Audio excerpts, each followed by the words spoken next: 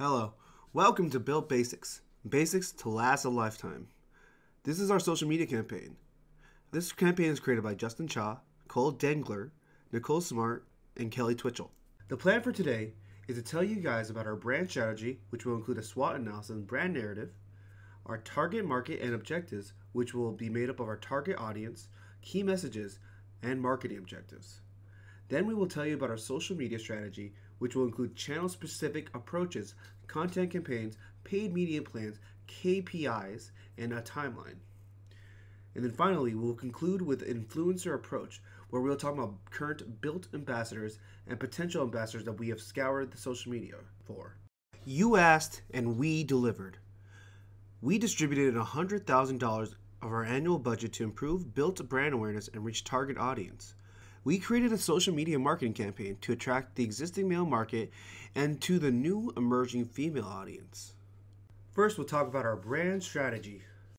After evaluating our current strengths and weaknesses as a brand, we've determined our strengths is that we have a male-dominant market, we're active on all social media platforms, we have 24 brand ambassadors, we are inclusive to racial minorities in our promotional content, and that we have strong SEO, and that we have a good customer service reputation. For our weaknesses, we've noticed that although that we are active on all social media platforms, we do lack social media presence. Most of our content on social media tends to be advertisement instead of owned content. Our posts, while numerous, they do lack a personality, a sense of flair that would keep consumers coming and interacting with us on these social media platforms. And even though we have a male-dominant market, we do want to try breaking into the female market, and that our products themselves cater too much to men. And another issue is that we have expensive pricing while our reviews claim to say that we have low quality products. For our opportunities and threats, we notice that there is a large female presence in the market, which provides us an opportunity to tap in.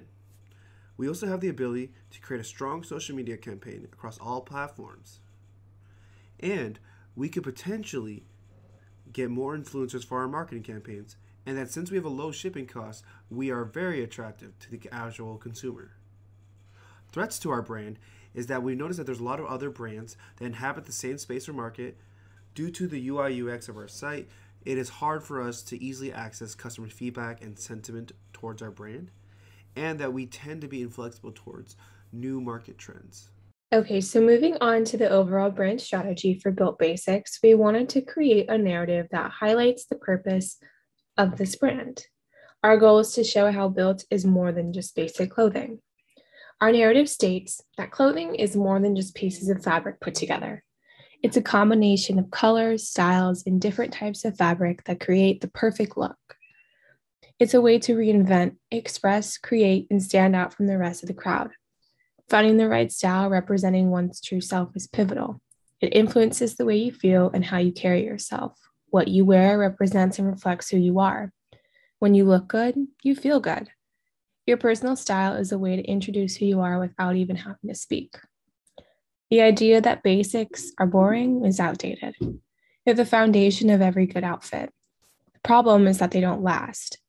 The emphasis on luxury fashion created a gap in the basics market. Most basics don't last beyond 2 to 3 wears. BYLT Basics' purpose for existing is simple: to create basics that last and are flexible to your lifestyle. We believe that you can have it all and more. You deserve an upgraded life in premium style. Whether you're heading to the gym, running errands, or getting ready for your first day at your new job, our basics are designed to support and move with you, no matter the destination. We're redefining what it means to be basic and changing the way consumers view clothing essentials by offering premium basics that are both higher quality and priced affordably.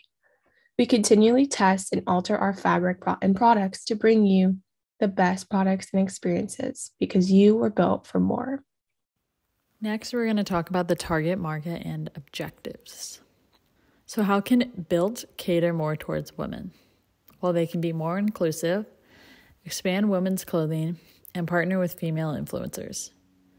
By being more inclusive, the company can make sure all of its customers feel welcome and accepted.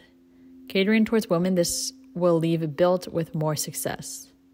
If the company stays catering to just mostly men, then they're not being inclusive and will not make as much money overall.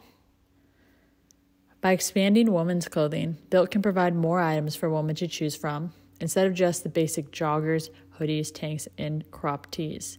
If you look at the website, you can see the products they have for women versus the products they have for men, and it's drastically different. They have much more for men. They should be selling shorts for women, t-shirts, sports bras, jackets, and so much more, just like they are for men. Expanding this will make their overall sales improve and get women to shop with them more. Also, when partnering with female influencers, sales will rise because customers are more likely to buy a product if it is shown on an influencer. Catering towards women is something BYLT needs to focus on to drive sales and show love for everyone. Who is the target audience? Men 25 to 45 years old who have an interest in fashion and fitness, and women age 18 to 30 who have an interest in sweating, whether that's a yoga, gym, going on a walk, going on a run, but they also enjoy fashionable workout clothes. Between the men and women, these age ranges like to work out approximately 3 times a week for no longer than about an hour each time. Our target audience may say something like, I'm looking for clothes that I can wear working out and to dinner right after. But this is where BYLT Basics comes into play. BYLT offers premium basics that are both higher quality and priced affordably for those that enjoy a workout and like to use the clothes for other outings besides just working out. Our key messages, we did one for women and one for men, which are our target audience. So women, as BYLT grows, they will continue to represent women equally with clothes that are unique, comfortable, fashionable, and affordable. The men key message, as BYLT grows, they will continue to sell basics that last for a lifetime and are flexible to your own lifestyle. And we have 3 marketing objectives. The first one, if BYLT wants to increase women's sales throughout the company by including more apparel and showcasing women's involvement in ads. If a female customer sees more females in ads to represent that brand specifically, they're more likely to purchase from the company.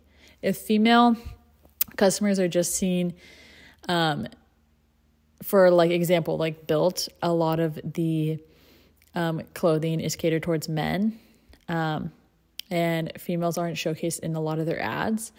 So a female is not likely to purchase from the company because they see men associated with ads a lot, and that deters them away, or they have no need to go and go online and see what the company is about, see if there's a product they like for themselves, because with the ad showcasing it as men, they have no idea that there's even woman product available. So BYLT wants to increase women's sales throughout the company by including more apparel and showcasing women's involvement in ads. If you put women in ads more, the woman target audience essentially will be more likely to purchase from them and increase the sales for women. Number 2, increase involvement within the community. Women like a company that gives back to the community. A female is more likely to purchase from a company if they know the company gives back to the community. A lot of the time, a woman will purchase from a company just because they provide a percentage of sales to the community. And to the community, meaning like just in a variety of ways, like homeless shelter, church, just all sorts of things. And our 3rd marketing objective is each day, BYLT promises to produce comfortable basics for every activity. And next, we will talk about the social media strategy. The next part of our plan focuses on creating and implementing a social media strategy. The types of platforms we plan to use are Instagram, TikTok, and Facebook. These are the largest platforms for BYLT Basics already. Based on that data, we think these platforms work best since they have the highest number of followers, engagement, and can reach existing and new target audiences. The role of each platform is specific and different. Instagram is used frequently by individuals 18 to 34 years old. which will help Built Basics generate brand awareness and reach key markets. Facebook's role is to help Built Basics build their brand name through strong and engaging visual advertisements using paid media. Since the Built Basics TikTok account has the lowest engagement and following of the three, we feel the platform can play a role in brand awareness as well as showcase the Built brand lifestyle through owned and user-generated content. A strategy we feel is best to implement across the platforms like Instagram and TikTok are creating content campaigns. We created two, and the first one, #BuiltLikeAWoman, creates a unique opportunity for Built Basics to reach and resonate with their target audience of women. Since their female market is relatively new, it would give the brand a chance to stand out by creating content, reposting content from users, and using influencers to help showcase their line and also how diverse they are. The photo on the right is a sample of a diverse group of women wearing Built Basics. The #BuiltLikeAWoman would be used in all the posts as well. Our next content campaign focuses more on building the Built Basics brand and experience overall. In conjunction with our brand narrative, creating and posting the campaign on all social platforms would give our audience and average consumers insight into what it is Built Basics does, specifically how they are more than just a basics company. This campaign would give Built the opportunity to show how much artistry and work goes into creating and improving each and every product. The content will focus on the design, production, and behind-the-scenes sneak peeks of the brand. Our goal with this content campaign is to give consumers insight into how this company is more than just basic. The process of the work Built does is intricate and focuses completely on consumer satisfaction, and they need to know that. These are two sample posts for the #MoreThanBasics content campaign. The one on the left highlights the process of creating and selecting the premium fabrics. The one on the right is a sneak peek and behind the scenes of a photo shoot for an upcoming women's clothing launch. This can showcase the technique and skill that goes into each and every photo. Aside from the content campaigns, the overall plan for Built social media content is to focus on using original and user-generated content. In looking at the Instagram feed of the Built Basics account, we noticed just how much content is posted and promoted by the brand. We want to shift from the sort of stock imagery and focus on users or influencers' experiences while wearing Built Basics. The overall content aesthetic should be neat, clean, and tidy. You want the accounts to focus on modern colors and themes, especially when it comes to user-generated and influencer content. Built clothing photos should remain minimal and clean. Essentially, we want everything to fit the brand aesthetic. Creating unique content is also important here because of the simple fact that it is unique. Many of the accounts don't get up close and personal with the quality and design of the fabric. We think consumers should see these tiny yet important details. For our paid media plan, we decided to allocate most of our budget towards Instagram, seeing as Instagram is our most active and most popular social media platform. For our key placements, we decided to focus on sponsored posts, influencer posts, shop posts, and links. For our targeting, we each thought interest was the best way to go about it. For market segmentation, we chose to focus on the psychographic and demographic key audiences. For our audience, we realized that Instagram is mostly used by millennials and Gen Zs who tend to be on the older side, who at this point in 2021 tend to be in their 20s. For TikTok, since it is our second biggest following, we thought it was appropriate to assign $30,000 for the budget. For TikTok, we plan to use sponsored posts, influence posts, pre-roll videos, and links. For our targeting, we chose to focus on interests. Marketing segmentation, we chose to also focus on psychographic and demographic. For the audience, we realized that millennials and Gen Z, like Instagram, both use TikTok. And unfortunately, while we do have products tailored towards the younger children, we realize that younger children tend not to have money and would not spend as much on basic clothing as an older counterpart would. For Facebook, we decided to allocate $25,000 to its budget. For Facebook, we focused on sponsored posts, Facebook Marketplace listings, story posts, and links. For targeting, we chose to focus on interests, marketing segmentation, once again, psychographic and demographic. And for our audience, since Facebook tend to be popular with the older generation, we chose to focus on baby boomers, Gen X, and older millennials. For our key points of interest, our goals is to reach and interact with as many people as possible.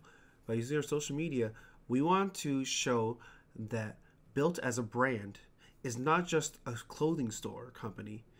It's a brand that is personable and wants to get to know their audience. For our audience, we are aiming for the people who use the social media the most.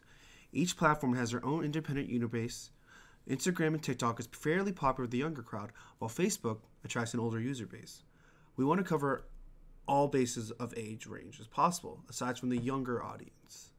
The younger being toddlers, kids, or infants. The KPIs that we'll be paying attention to most and keeping track of their measurements would be the reach, the feedbacks, clicks, impressions, conversions, followers, mentions, and revenue.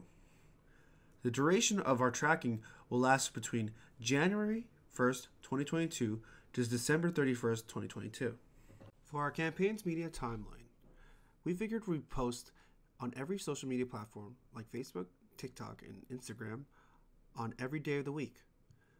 For Facebook, we tend to keep a steady, consistent schedule of 2 to 3 posts between the hours of 1 p.m. to 3 p.m.